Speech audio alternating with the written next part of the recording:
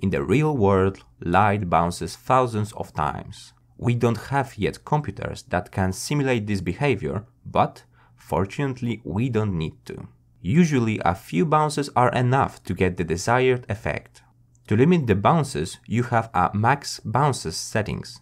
These settings are different when using the path and bidirectional method. Let's discuss bidirectional first. We have only two settings here, eye depth and light depth. Eye depth will describe how complex the path projected from the camera is, when light depth is responsible for the maximum amount of light ray bounces. Generally, it is recommended to keep both values even. The more complex the scene is, the more bounces it will require. It will slightly affect computation time, so don't exaggerate if it's not needed. Light depth value may be lower than eye depth only in the scene that doesn't contain a lot of indirect light bounces. Clamping is a threshold, above which all bright points will be flattened.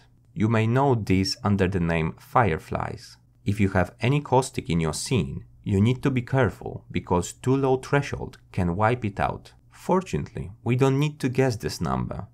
Start rendering with clamping turned off, and after a few samples, LuxCore will show you maximum brightness value. In this part, I'm going to talk about metropolis sampler, as this is the one recommended to use with bidirectional tracing method. Using this sampler, engine tries to find the most important areas of the image to concentrate on. That is why this sampler is described by developers as intelligent. The test sample is placed randomly. If it's bright enough, which means potentially interesting, the engine will keep refining the path until max consecutive rejects value will be reached.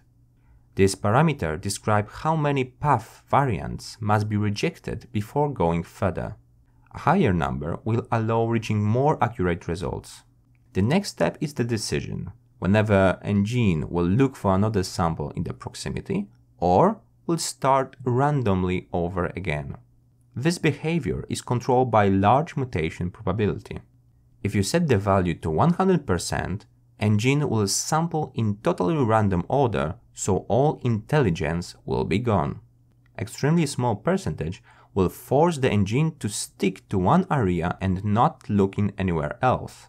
Generally speaking, lower values will give better results, especially when you are rendering a lot of caustics. If large mutation won't happen and the sampler will decide to look nearby, image mutation rate will be responsible for the maximum possible distance from the last sample. The distance is measured in the percentage of rendering image, not the size of the scene. That's it for now. Every question is welcome. If there is no questions, thumbs up and let's jump to another section.